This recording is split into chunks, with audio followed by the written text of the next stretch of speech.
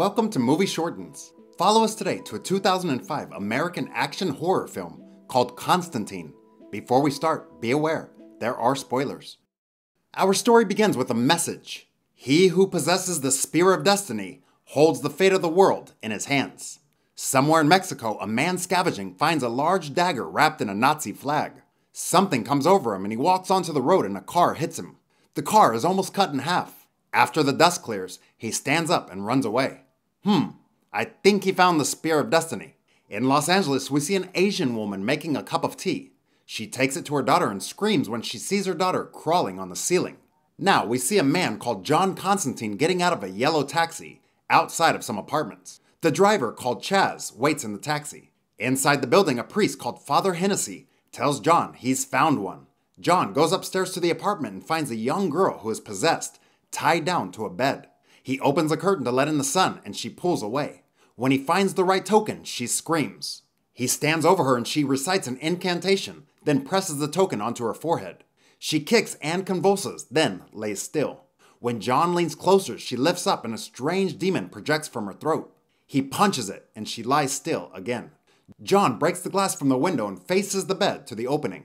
Some men bring in a large mirror and hold it above the girl. He tells them not to look, but one man accidentally looks and his hair turns white.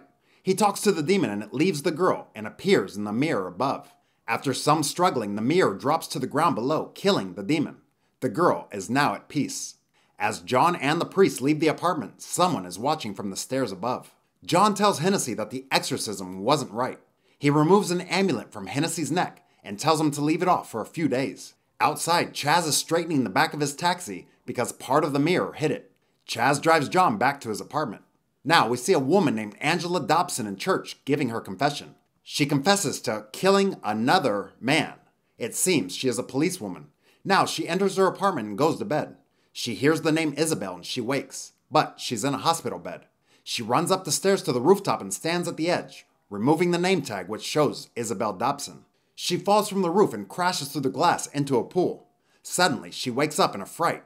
It was a dream, and she's back in her apartment. Now, John is in his bathroom coughing up blood.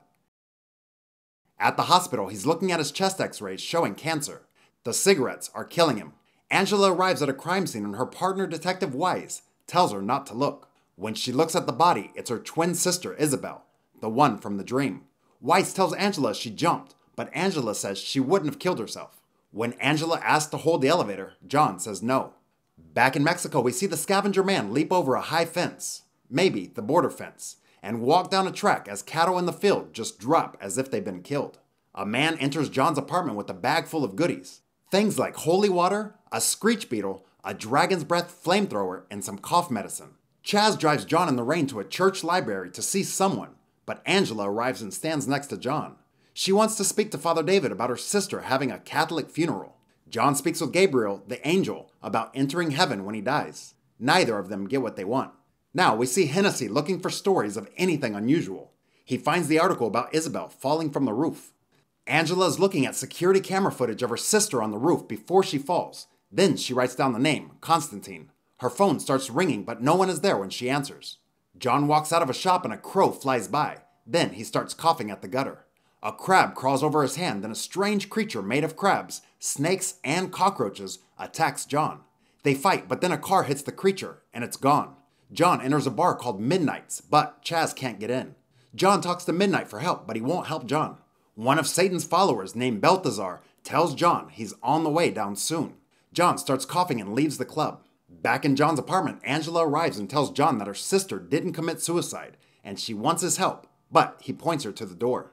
After she leaves, John sees many dark shapes flying past his windows. He hurries downstairs and finds Angela. Suddenly, all the streetlights go out and they hear a loud rushing of wind.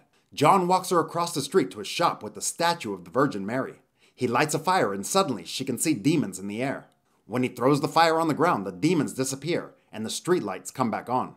He asks her if she believes Isabel didn't commit suicide. He tells her he'll see her if she's in hell. In Angela's apartment, John holds Isabel's cat, then puts his feet in a bowl of water, then tells Angela to leave the apartment. As she closes the door, John looks at the cat and the water starts to bubble. Suddenly, John is in hell. He sees Isabel and starts running towards her while demons come after him. As she pulls the hospital tag from her wrist and falls again, he jumps and grabs the tag, then reappears in the apartment. He tells Angela that Isabel committed suicide. Hennessy goes to the morgue to see Isabel's body. When he holds her wrist, he sees a symbol burned into her wrist, then he drops to the ground. He rushes to a liquor store, but every bottle he opens doesn't pour out any liquid. Balthazar enters the shop and watches with pleasure as Hennessy keeps trying to drink. Finally, Hennessy falls to the floor. He grabs a corkscrew and carves a symbol into his hand, calling to John before he dies. Now, John and Angela are eating at an outdoor diner, and John is telling Angela about his life and how he could always see demons. He had committed suicide and was dead for 2 minutes before he was brought back to life. In those 2 minutes, he got a glimpse of hell. Angela tells John that Isabel saw terrible things when she was young, but her family thought she was crazy. Angela gets a call about Hennessy, so they go to see. Wise tells Angela that Hennessy drank himself to death in under a minute. John finds a symbol in Hennessy's hand and calls Beeman for help. They go to Isabel's room at the hospital to look for a clue.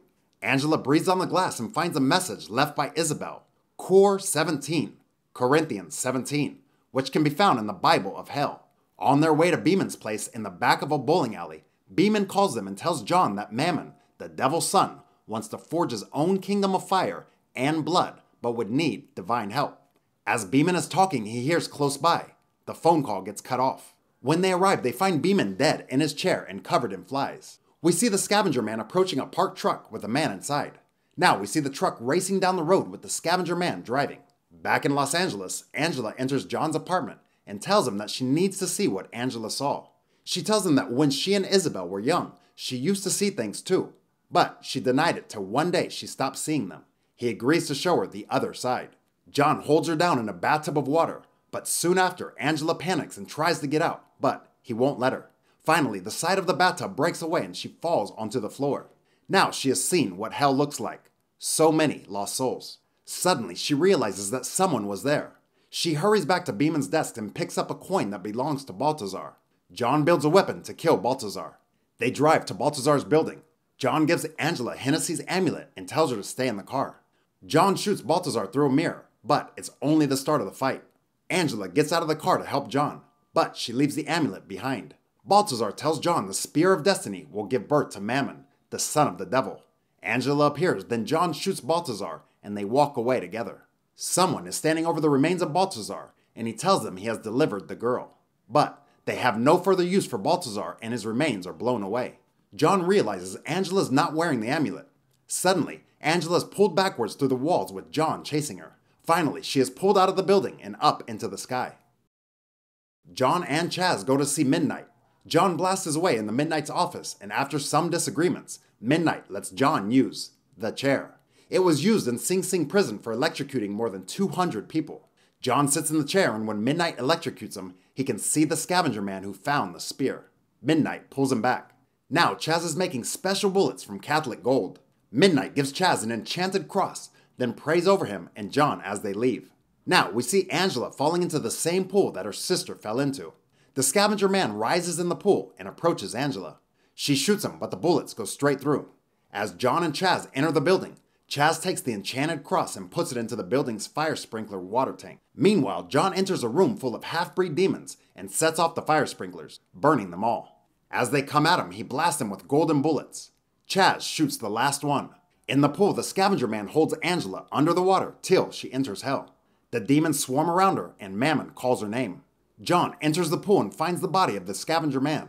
Suddenly, Angela rises from the water looking like she's possessed, and she pushes John under the water too. Chaz pulls her up, and the two of them pull her out of the pool, and she comes back to normal, but there's still a demon inside her. John and Chaz chant incantations, and the demon leaves her. But now the demon has entered Chaz. Chaz dies, and John calls upon the Wicked One. Gabriel appears and stands on John's chest, telling him she will make him worthy to enter God's kingdom. Then she blows him across the room. John calls on God for help. He picks up some broken glass and cuts his wrist. As Gabriel's about to release Mammon from Angela with the Spear of Destiny, time stops and Satan appears in front of John.